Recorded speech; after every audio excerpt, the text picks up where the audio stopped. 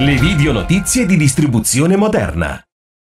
Spontini punta al futuro. Fra il 2022 e il 2023 lo storico marchio milanese della pizza aprirà punti ristoro nei quartieri della prima cintura esterna di Milano, come quello inaugurato in piazzale Martini il 24 febbraio. Ma pensa anche all'estero, in particolare ai paesi del Golfo, in vista dei mondiali di calcio del prossimo inverno.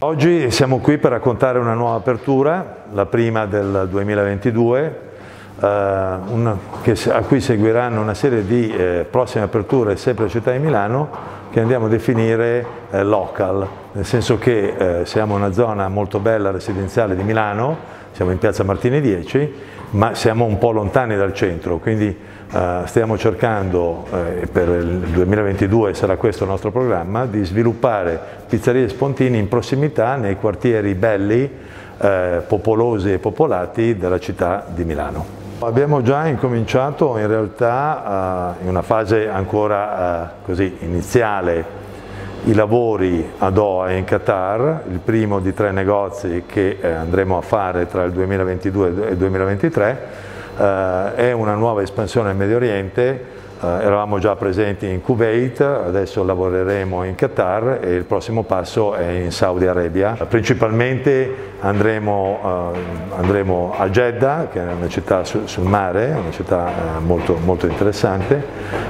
Abbiamo poi previsto tutta una serie di altre aperture, non mancherà Mecca, che è la grande città naturalmente religiosa, e quindi l'espansione prosegue. Diciamo che il Medio Oriente ci ha premiato, ci sta premiando. Noi facciamo questa grande pizza rotonda da 50 cm che poi tagliamo in porzioni. Piace soprattutto questo miscuglio tra il fondo della nostra pizza, che è cotta nelle padelle con tanto olio, quindi è un po' soffritta, che è la parte croccante, e poi a metà e sopra invece c'è la parte morbida. In questo momento dove il mondo sta andando al contrario ci vuole un pizzico di follia, però d'altronde questo è il nostro lavoro, noi ci crediamo, facciamo qualcosa di straordinario, abbiamo degli uomini meravigliosi, abbiamo un prodotto stupendo che piace a tutti, quindi è giusto continuare ad andare avanti.